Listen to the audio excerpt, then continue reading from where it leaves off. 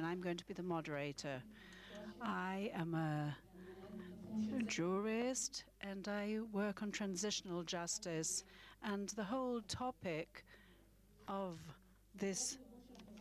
in Zochrot. We are a civil society that works over the last 13 years in order to raise the Jewish public's awareness for the Palestinian Nakba and the actualization of the return, the right of return, as an amendment, as a rectification of the Nakba, as part of shared life here in a democratic society in Israel. I came from Haifa today. My partner is Igal and our 3 children.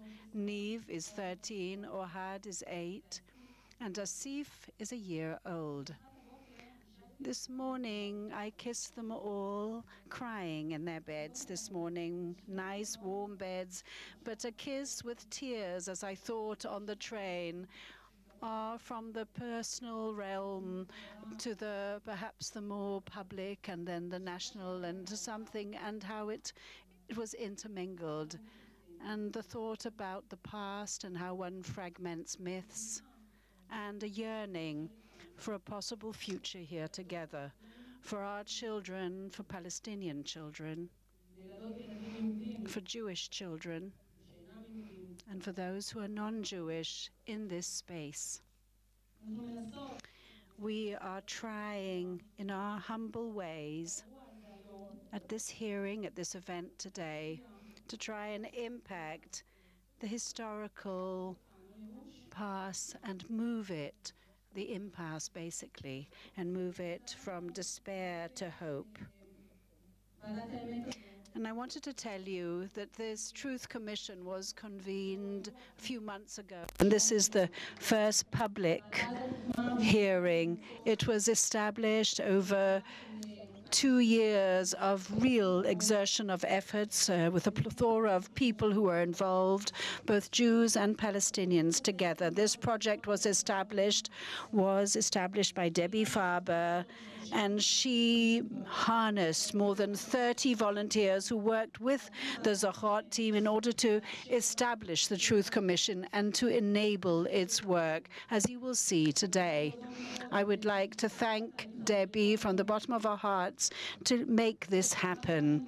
Thank you to our volunteers from Israel, and from the South, most specifically, that have accompanied it, not only in thinking, but also in deed, from its very primordial days, and also the witnesses and everything that was written down, the testimonies and the support with such love and affectionate, and those from the academe who've actually supplied and provided time, and so many others.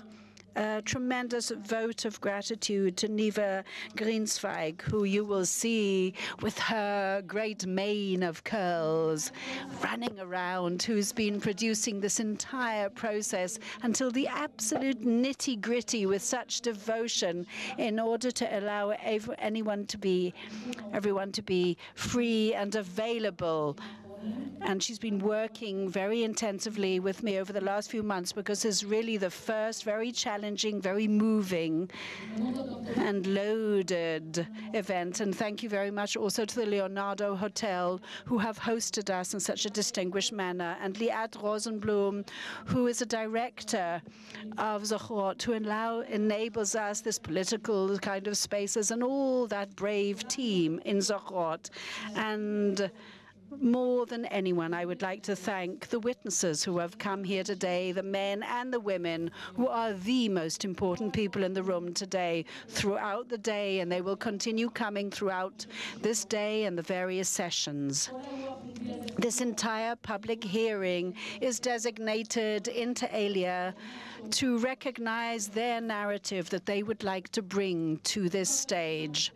And at the end of these thank yous, tremendous appreciation to the Truth Commission, who are all volunteers. They're sitting here on the presidium at the front of the hall. They're activists from the actual academe and from the field, and they are working in a way that is totally unprecedented.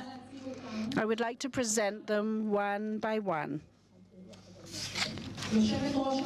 The chairman of the commission is Dr. Noah Reish, who is a sociologist of education from the School of Education at the Hebrew University in Jerusalem. And for the last few years, she has focused on various perceptions of justice, for example, legal and other kinds of justice. She's been at the Block Watch and Yesh Din, and in a new movement that has been established called Women Making Peace. Nashim Osot Shalom.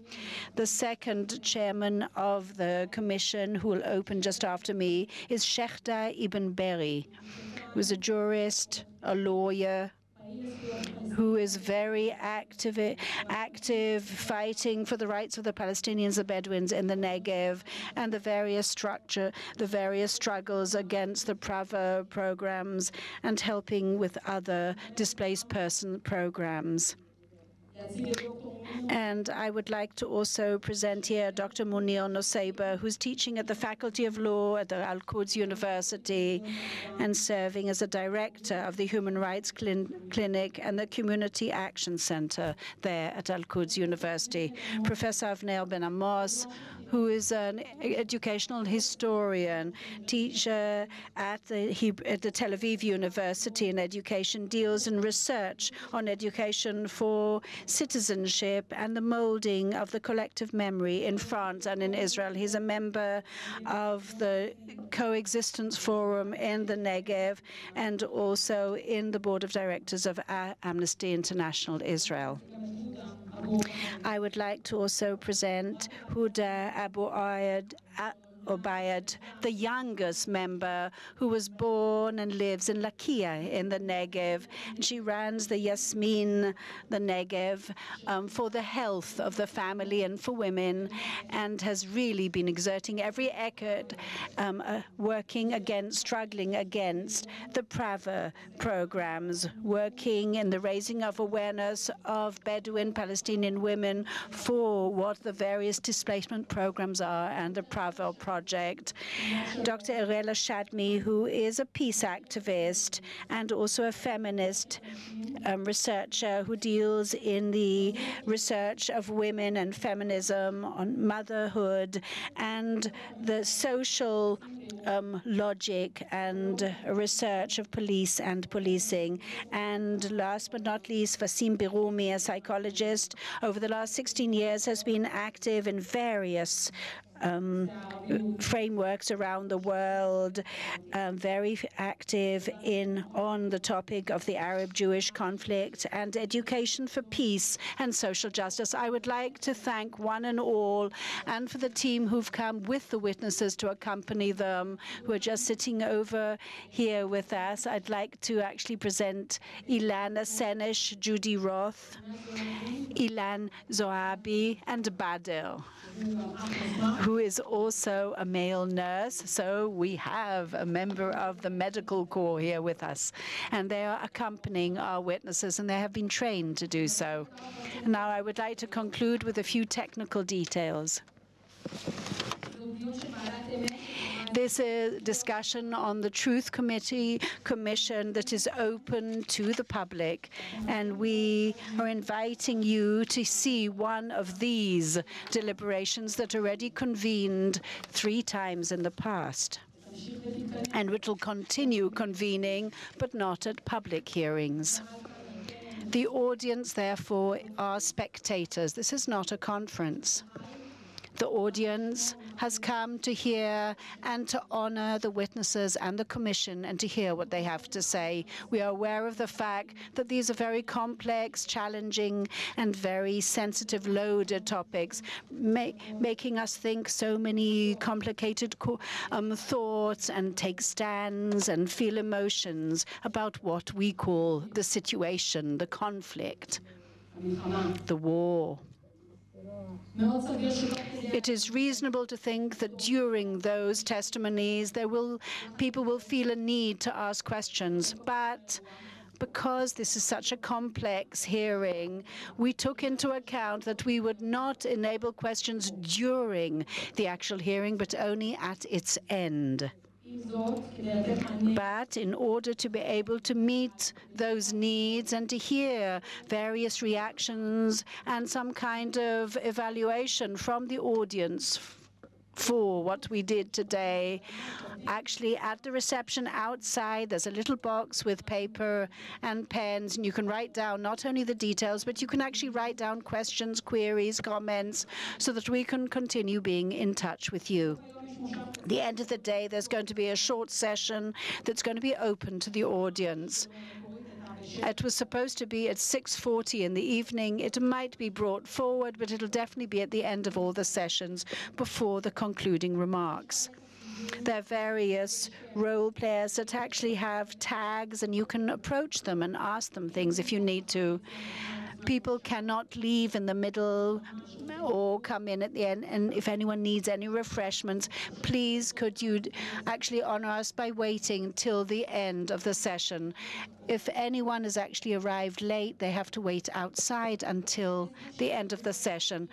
There's live streaming going on our Facebook page that is actually broadcasting the event. So you can now send a message in the next minute or two by SMS to anyone you want to be watching. It is the Truth Commission hearings of Zochrot. And then please could you put all your phones on vibrate. Please could you respect the honor and the dignity of those participating.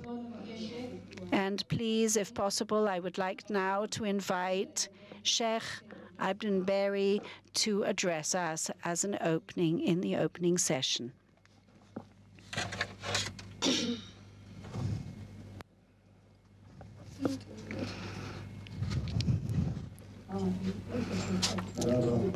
Thank you very much, and thank you very much, Dana. I'm delighted to open the public hearing of the Truth Commission that will explore the responsibility of Israeli society for the Palestinian Nakba in the Negev most specifically. And that stress is on the years between 1948 and 1960 in the South. Dr. Noor Arish are heading this commission. Dr. Noor Arish will conclude the day. I'd like to tell you a little bit about the Truth Commission and this initiative and what we have done up to now and what we will do following it.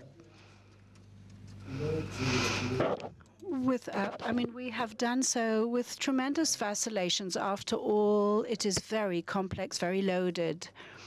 And I will relate a little bit to the issue of the witnesses that are with us today. They are the most important people in the work of this commission. We respect them. They are the central core of the narrative. And at the end, I will give you a historical survey, very brief one, about what happened in the Negev from 1948 till 1960.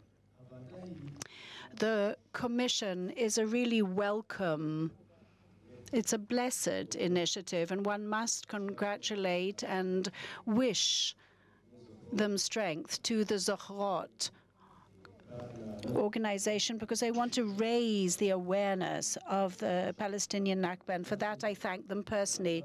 But as well, I would also like to say that they're not independent. They do work with Zochrot, but they're not subject to their dictates. They try to do so in an independent way.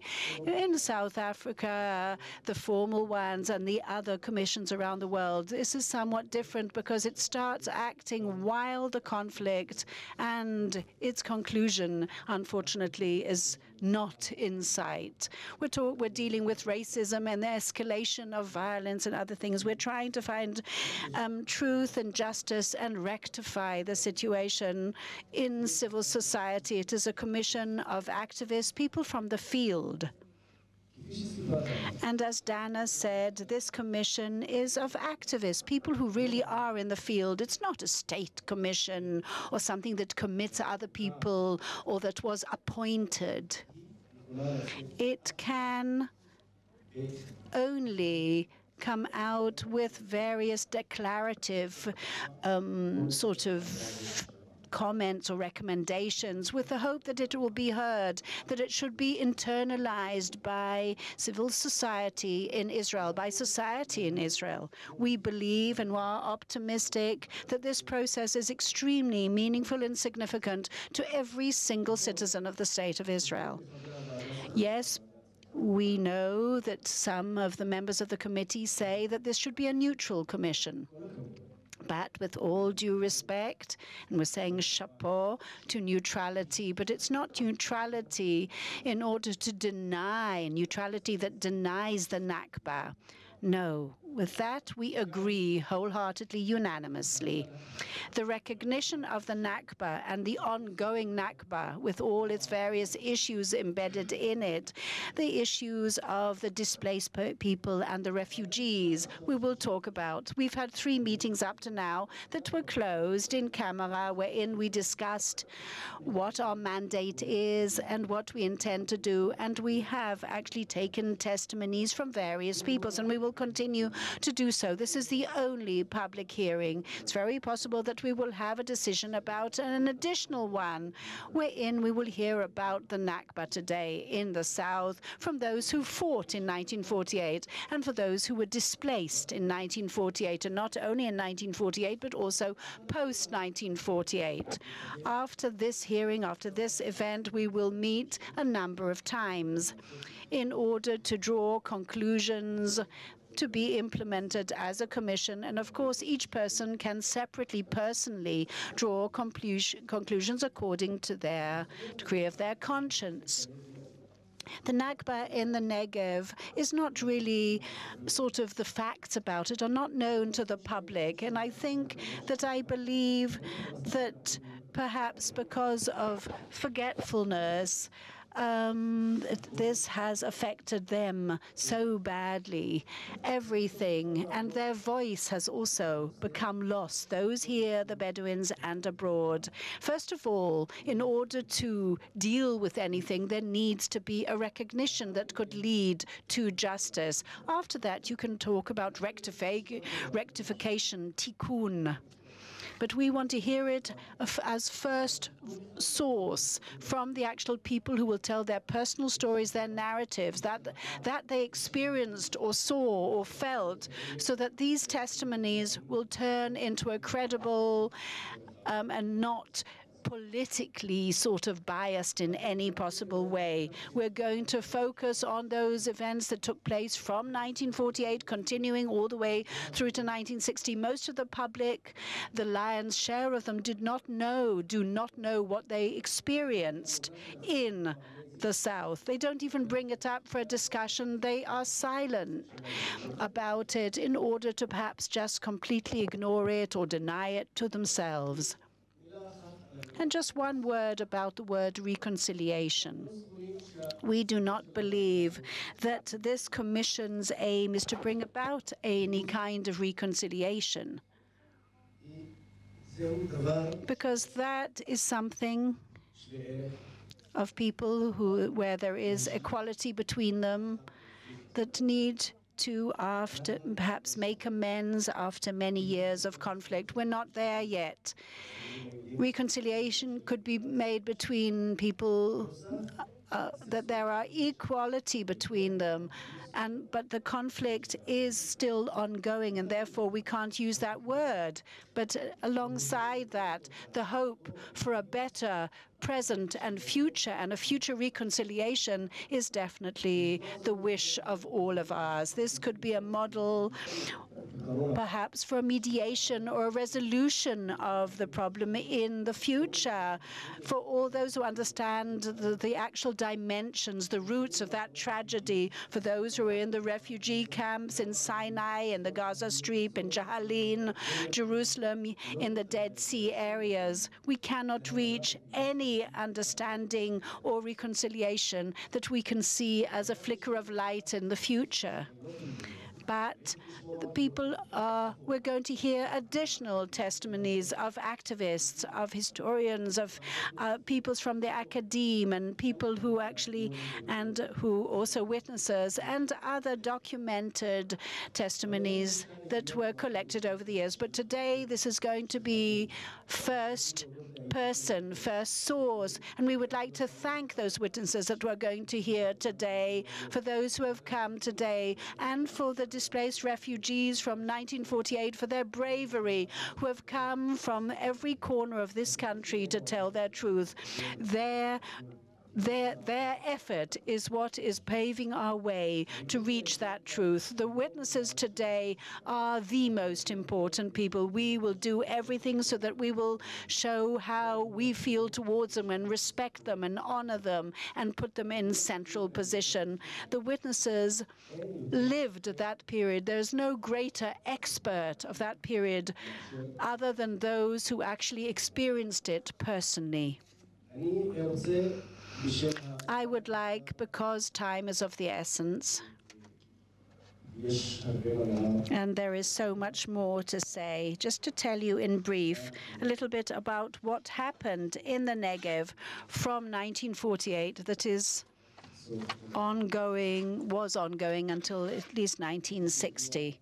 But as you know, in 1948, at the end of 1948, October, Beersheba was conquered, was occupied, and the army went towards the south. And then a decision was made that they would expel all the Negev residents from Israel. At the end, Ben-Gurion decided, and he that he would leave 10%, perhaps even less, 10,000 of the Palestinian Bedouin Arab inhabitants within Israel.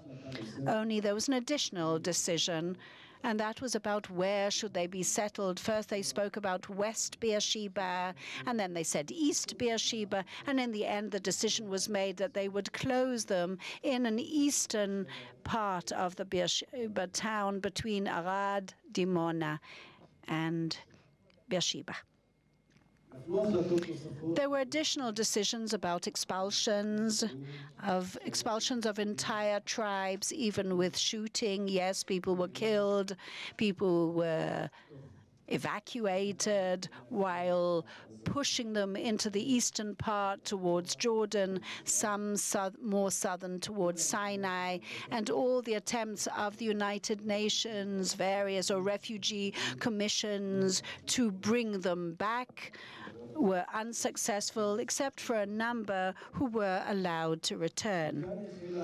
And that is when this whole turmoil started of the Negev. On one hand, they were in closure. One hand, it was a military kind of detention. There were deaths, there were diseases, mortality because of disease, because of morbidity, and various infections, epidemics. To such a degree, the United Nations started intervening because of the situation, because of this mortality rate in the Negev. I think that the last event was in 1959 with the biggest expulsion of the inhabitants towards Sinai, with a declaration of Ben-Gurion publicly that these inhabitants are telling tales and they are informers to the Egyptians, and therefore they are not wanted here. I sincerely hope that this will be a successful day, and we will continue our work and we will update the witnesses because they are the most important to us. We cherish them, and we will continue with that work, and we sincerely hope that they will also be they will receive a vote of gratitude from Israel's public as well. I would like to say that now we're moving on to the first session of the day, which is the testimonial segment of the day. And I would say that of all of the sessions of today, this is the shortest. And basically witnesses will each come and say their part. So we would ask all of those attending, keep quiet, please don't come in and out of the hall. We don't have a lot of time and we've had to change the schedule in the last minute. So it happened that this is going to be the shortest session, and this will of course impact the testimonies. I want to invite to the stage Nuri Badash, who's going to be talking with Zalman Arazi and Noura Resh, who is the chairperson of the committee, and she's going to be interviewing all of the Jewish witnesses right now. Tzofen. Tzofen, we thank you very much for the effort and also for the courage to come and tell us your story. I would ask first that you give us a bit of details about you. Well, we've said that your name is Tzofen. Can you tell us where you were born? Where do you live today? Yeah, a bit of information about you. Hello to everybody in the hall. I'm a bit, excited and nervous to be here.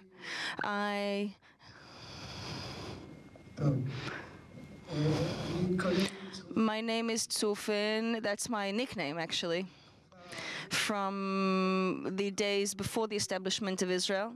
And I'm a member of the Hatzirim Kibbutz. I came to the Negev in 1946. That's a bit of information that I can give you kind of in a nutshell. You said earlier that you were born in Israel? Yes, I was born right here in Tel Aviv, yes. I was a Tel Aviv resident, and at the moment now I live in the Hatzirim Kibbutz. I came to tell you about my participation in the Independence War. Okay, then we're going to ask you.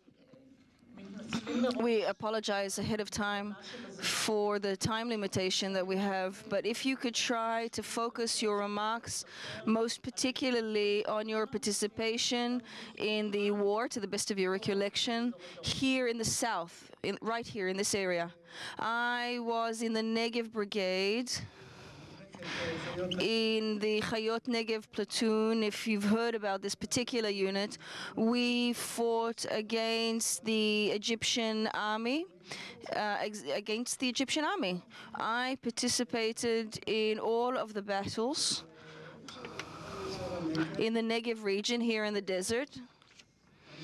And I am going to mention a few particular battles that I participated in, but apart from that, I understand that there's a problem here, that we basically ran off the Arab residents from their homes, and I completely come against this allegation, because our brigade, at least my brigade, that participated in the Independence War, fought specifically only against Egyptians.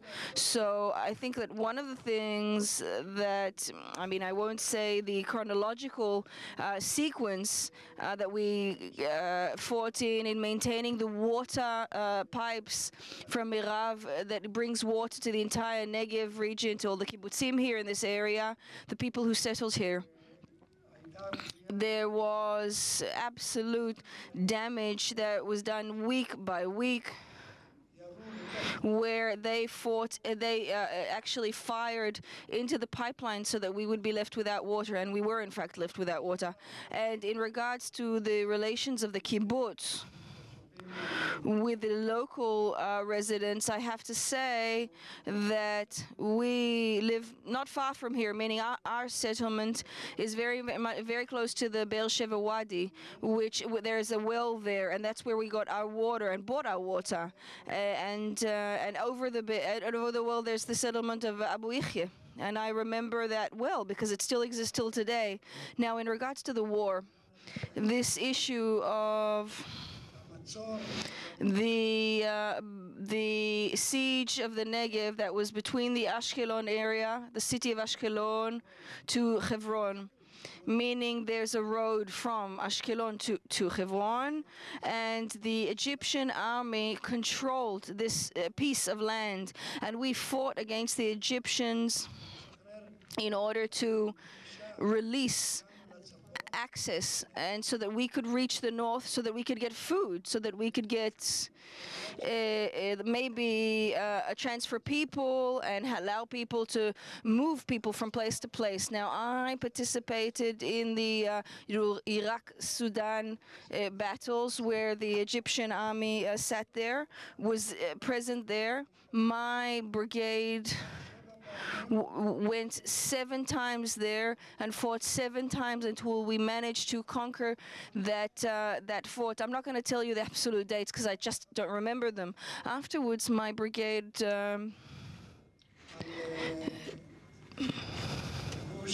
fought to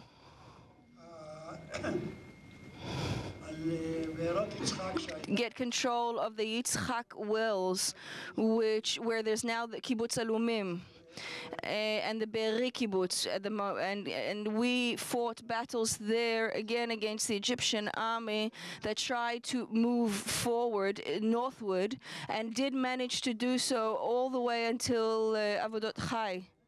We participated in the defense of the Nitzanim Kibbutz and other settlements in the region. And what I would emphasize is that our war was not against local residents, people who lived in the various villages, not in Be'er and not in Kaukaba and not other settlements that I won't name all of them at the moment, because there was a respite, a lull in the war. There was a time of quiet. We were camped near Kaukaba. Kaukaba was a Palestinian settlement. Yes, of course. Kaukaba was a Palestinian settlement, and I'm saying it in Arabic, it's Kaukaba, that's what it was called. And my unit was camped very much near the Arab settlement, and the Egyptian army came to Kaukaba, and we were literally there, so we saw all of it, and took the Palestinian residents and evacuated them and set them off, because they thought maybe, I don't know, they thought that we, the Jews, would do something to them, I don't know, but that wasn't the point, that wasn't what we were doing at all. That's what I would talk about, this specific site. Again, not because I'm coming to justify our actions that we are, but in this war, the battles that I and my entire brigade participated in, we were never aware of any kind of evacuation of people from their homes. Or expulsion. I got to Beersheba. This battle was something that I participated in a very minor role. But what I can say about taking over Beersheba, that after we conquered this area, after we took control over Beersheba region, there was a looting of the entire area, of the entire residents of Beersheba, because everybody had run away from their homes, because the Egyptian army had thrown people out of their homes. Very few people even remained. And the fuel that we used to drive the vehicles to Beersheba, we would buy in Beersheba. And this was no longer possible after the battle. Looting by whom? Who looted Beersheba? Jews. Jews looted Beersheba. The city was abandoned. Meaning when your brigade entered Beersheba, you found it desolate, an empty city? No, it's not that we found the city without residents, but what was abandoned was mostly the areas of the old city of Beersheba, which were storage houses of, stock and inventory, tractors and other vehicles, whatever. And around the city, there were the residents. They weren't harmed and nothing was done to them. You mean the original residents? Yes, the native residents I'm talking about. Can you maybe tell me something about how you feel today about those events? I feel today very bad, not because I feel bad because over the years I worked in Hebron. I was a member of Eged, and I managed the Eged branch in Hebron, and my role was basically to drive the residents there to work in Beersheba, Arad, and Dimona. And so I had really good relations over the years. I was in Daria, and from then we brought all of the buses, all of the Arab residents. I took them to work in Israel. So you're talking about the period after 67, yes. Because Hebron only at the time, yes, I fed you. You asked me to give you the since then. So yeah, I'm talking about the time after that. That was in 1965. But that's what I have to say about that. If I have more time, I'll give you more information. Well, no, actually, I think we have to conclude. I thank you very much. Okay. Questions? I'm sorry, yes. Is there any member of the committee that would like to ask maybe questions? Shahde and Uda. And then Wasim, and finally Rela. Please ask briefly, people, because we really are short on time.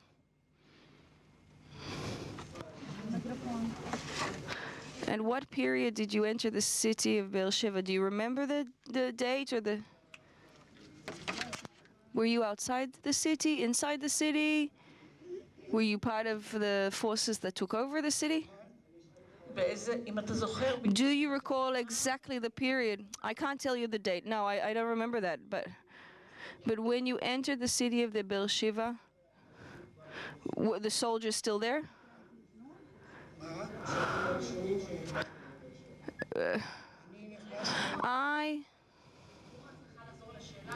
Noah has to repeat the question because people asking questions aren't doing so into a mic.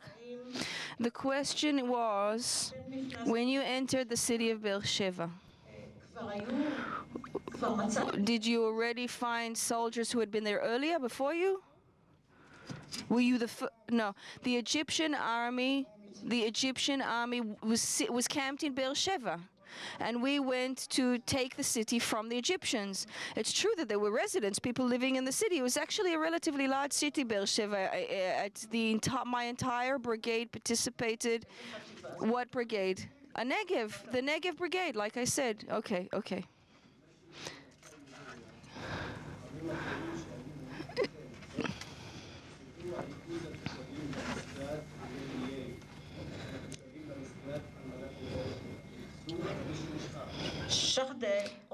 Shahde is saying, I'm just going to reiterate what Shahde said so that everybody can hear the question. Shahde is asking you basically, do you know of, there's something that he heard where the story was that the residents of Beersheba were concentrated, during the taking of the city, they were concentrated in a mosque. And there was use of firepower, meaning they were gunned down or shot. I have to admit that. Wait, is my mic working? I have to admit that I never heard of that, and I didn't participate in anything. And this is the first time I've ever heard of such a story. In fact. Okay, Huda, you're next. If you could just speak up.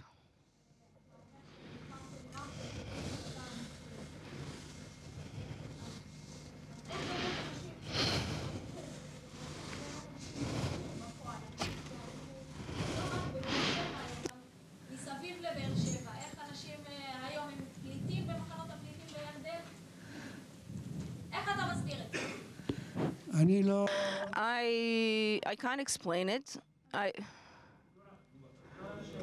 You have to. Sorry. The question was, Huda asked, if you're saying that all of your battles in the Negev Brigade were only against the Egyptian military, how can it be? How do you explain the fact that there are so many refugees from this area who are now in refugee camps? How did they become residents of Beersheba and then refugees if you didn't do it? From what I think, what I know, the Egyptian army made sure, was thinking of their welfare, thought that we, the Jews, are coming to maybe kill them, but this was of course not the case and not our objective. In fact, quite the opposite. We were very much aware of the fact that we are not supposed to harm anybody. We are only trying to get rid of the Egyptian presence in the area. That was our agenda of the Negev Brigade. Now, if Arabs were hurt here or there, I don't know. I can't tell you about it because in my brigade, the one that I was active in, we didn't harm any Arab village or settlement. It's not because I'm here to apologize on anybody's behalf. I'm not afraid to apologize. Had I done anything wrong? But I'm saying I've lived many years. I mean, I lived 2 years here in the Negev before the war, and we had relations with the many Arabs and settlers around us in the kibbutz. We had lots of Arab neighbors around us that came, Bulgaric and Abu Ichye, and they would come to our kibbutz. And we had another guy who knew how to speak Arabic from infancy, and he would greet them, and he could talk openly with them, and people used to talk and say it's going to be good, and that the Jews are going to provide them employment and things of that nature. Please, briefly, because there are two people who want to ask after you. How do you feel about the looting of Beersheba? You say that there was looting. What do you feel today about this action, this looting? Do you have any thoughts of how you should have acted, what it was right, what was wrong? In light of the looting of Beersheba, how do you feel today? When you're looking back on it now? I must say, can you hear me? Yeah. Okay. I must say that the looting was done most specifically in abandoned areas. I emphasize the word abandoned. But there were warehouses there of wheat and tractors and all sorts of things that people came and took. Looting is certainly not something that ever to be proud of. I mean, it's always an unjustified act, but there was nobody to talk to at the time, even if we wanted to do it, to address it, because we, as residents of Chatzerim, we came to Beersheba to buy fuel, to buy bread and pitot. We had great relations with the people who lived here in Beersheba. So... And when during the war, obviously I wasn't in my kibbutz, I was stationed in all sorts of places, but after the war in 1949, after the Beersheba was abandoned, there was no point to leave the tractor or whatever was fight about it. There's nothing. Who exactly would you be fighting with? No, I'm not joking with you. You're smiling. It's not funny. It was just what it was. No, I'm sorry. You can't ask another question. You can't. I'm sorry, because we have two more. Nisam, and then sorry, Usim. Sorry.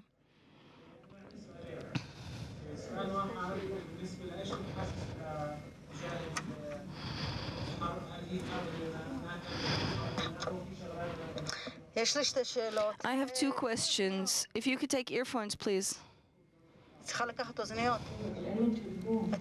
Yes.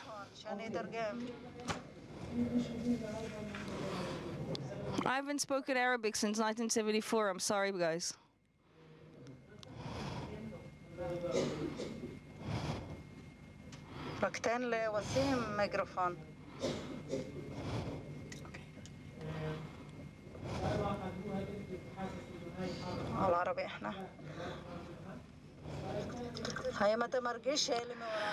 Do you feel that these are inevitable events, or? First question. Do you feel today that these were inevitable events that couldn't have been stopped?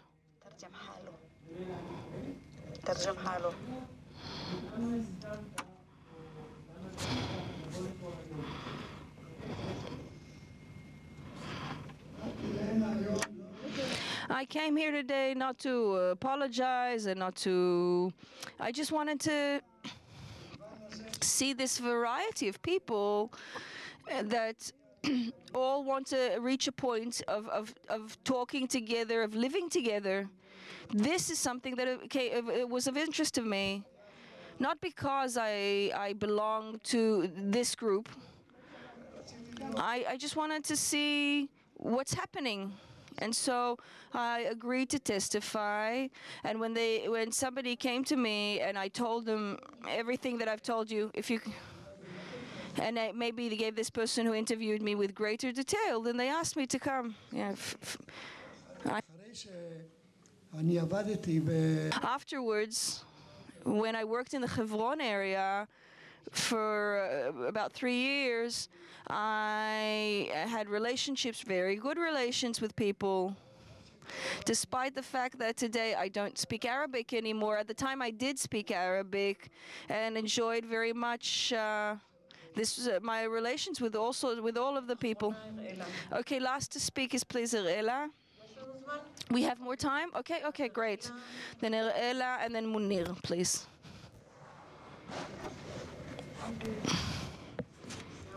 First question in regards to looting. Who looted exactly? Who's the one who took out the inventory from the warehouses? Second, you fought, as you said, against the Egyptian military. If during the battles, before, during, after, did you meet or encounter local Palestinians? And were you given any instructions, commands on how to treat the Palestinians if you met any? What happened if you did? השאלה הראשונה היא בעצם לנסות להגיד מי בדיוק עשה את הביזה. לזהות את הבוזזים. לא ברמה האישית, אבל... והשאלה השנייה היא... The first question is who looted, and the second question was, did you encounter local residents, and were you given any commands ahead of time, instructions ahead of time on how to treat these local residents? I have to admit that my kibbutz members were among the looters.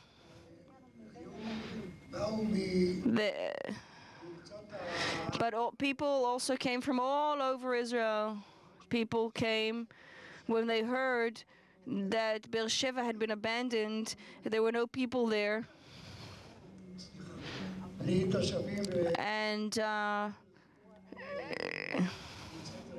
the city is empty. People came from all over with trucks and took as much as they could from everywhere. Now, what was the second question she asked? If within the battles that you conducted against the Egyptian military, did you also meet local Palestinians?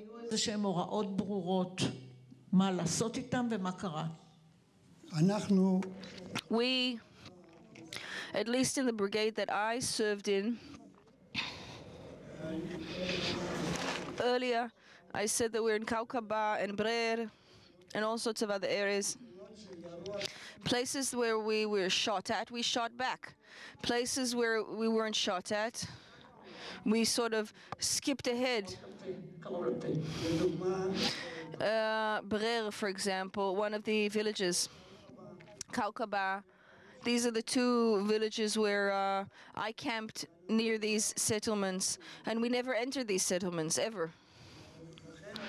So that's why I'm saying we skipped over them, because our objective was to release the siege on the south. That was our key objective as the Negev Brigade. One last question. Munir wanted to. Okay.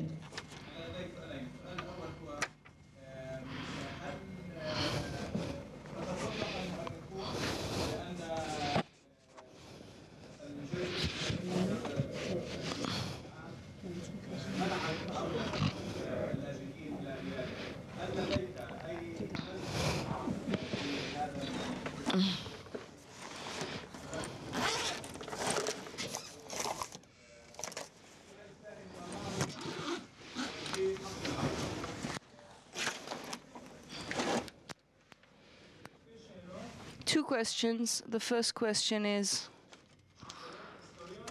historians say that Israel did not allow the return of refugees back to their homes. Were you part of this? Did you see this? Did you witness this? People, the Israelis did not allow the return? זהו. השאלה היא נוגעת לאפשרות שלך. This is regards to the return of people back to their homes. Various historians claim that the state of Israel, that the Israeli policy was to prevent people who had either run away or been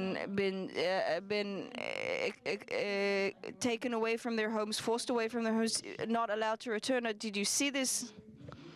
I fought up until the taking over of Beersheba. Afterwards, no. What happened later, I have no idea. I don't know what happened after the battle.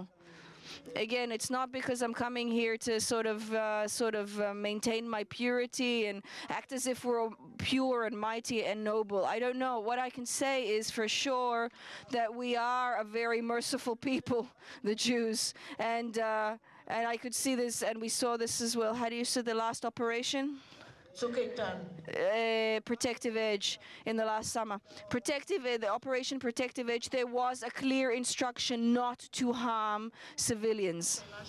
What was your second question?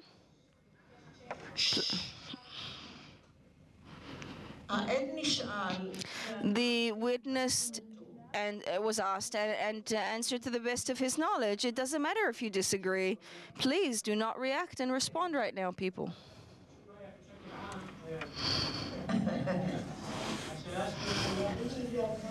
I'm sorry, my Arabic is gone. It's gone. I apologize. I really wish. The second question had to do with what you think on the right of return generally of Palestinians to their homes.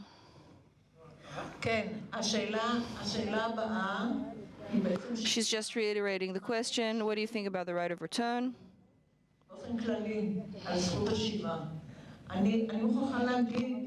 I must say that one must distinguish between questions which are questions that are directly addressed to the Truth Committee and those who want to give first-hand testimony of what I saw, what I did, where I participated, what I encountered, what I know personally, and between the expression of opinions, such as how do you feel, what do you think in regards to the future, what do you think about the right of return.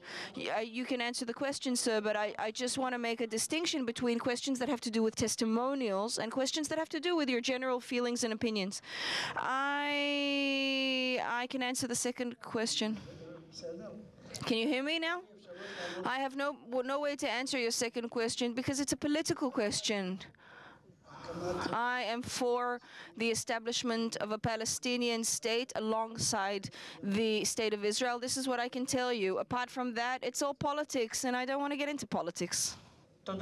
Thank you.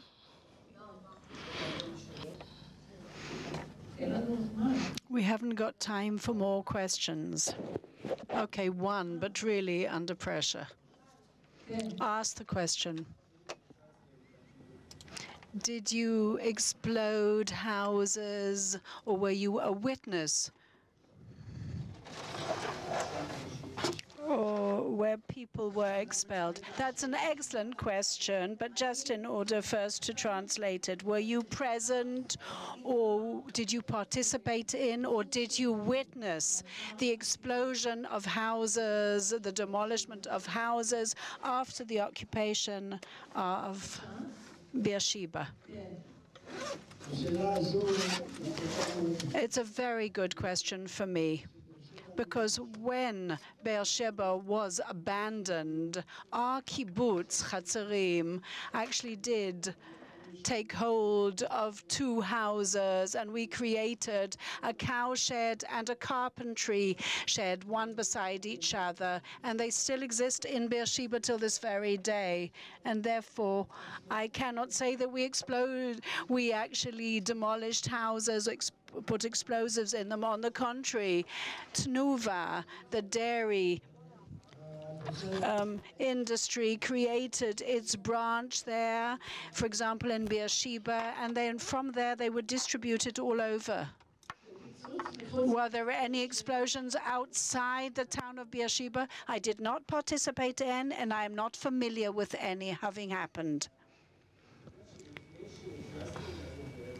Before you came into the town of Beersheba, there was an artillery aerial bombardment that took a number of days, for a whole week. Did you know that?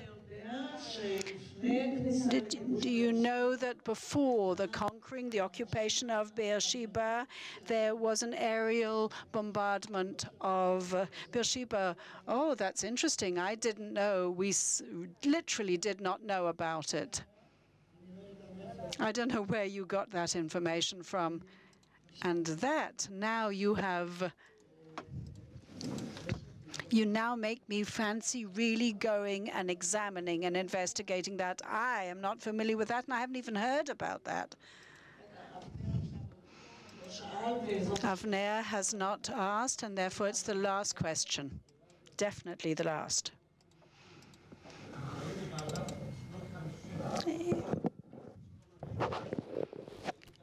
In the 50s, were you witness to any displacement or expulsions of any Bedouins from the Negev?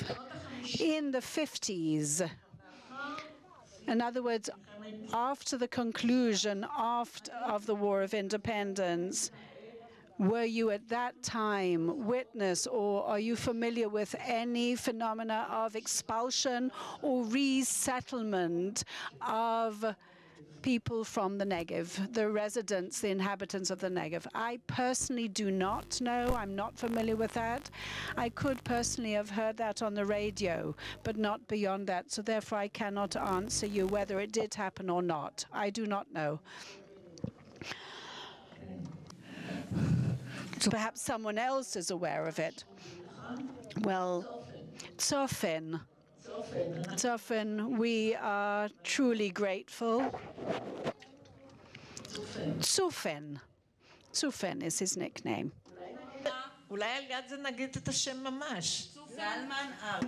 His name is Zalman Arazi. That's his real name.